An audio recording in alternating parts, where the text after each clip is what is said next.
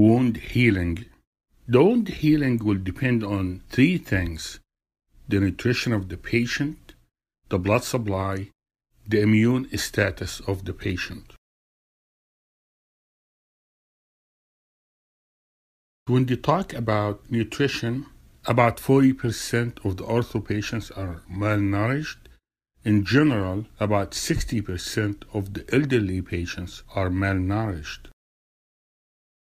At the same time, a fractured femur or a hip will increase the metabolic demand on the patient by up to 25%.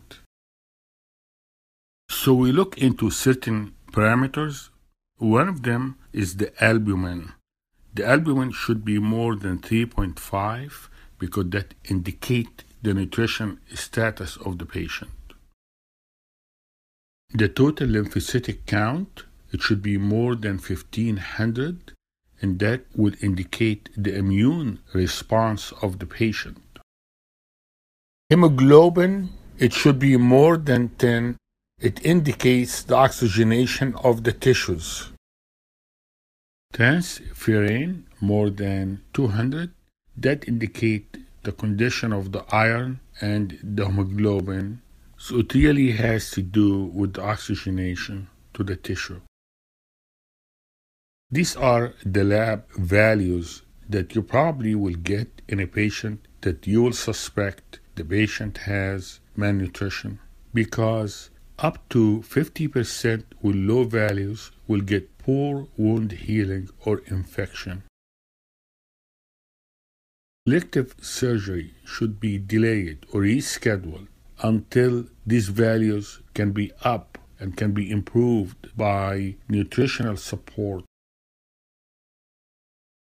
What can alert the physician about the nutritional status of the patient? What are the red flags that indicate the patient may be malnourished?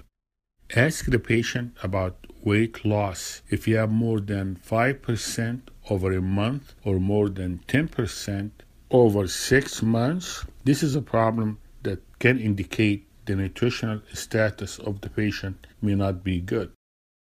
What other things that can measure the nutritional status of the patient? The arm muscle circumference compared to 6 matched. If it is less than 60%, then that's severe malnutrition.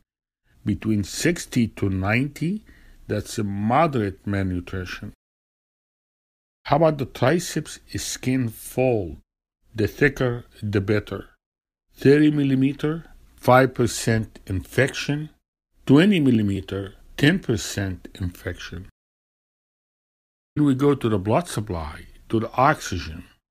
So we're going to measure the transcutaneous oxygen tension.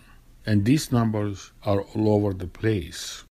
Basically, it should be more than 30 millimeter mercury. Ideally, it should be more than 40. The ideal situation is 45 millimeter mercury. That is transcutaneous oxygen tension. The second one is the toe pressure. It should be more than 40 millimeter mercury. So you can remember the transcutaneous oxygen and the toe pressure, roughly about 40 millimeter mercury, will get you close to the answer. If the toe pressure is less than 20 millimeter mercury, then the wound will not heal. Another one, the ankle-brachial index. It got to be more than 0.45. I realize that's a difficult subject, but I have not seen an exam which does not have at least one question from this lecture. I hope I made it easy for you. Thank you very much.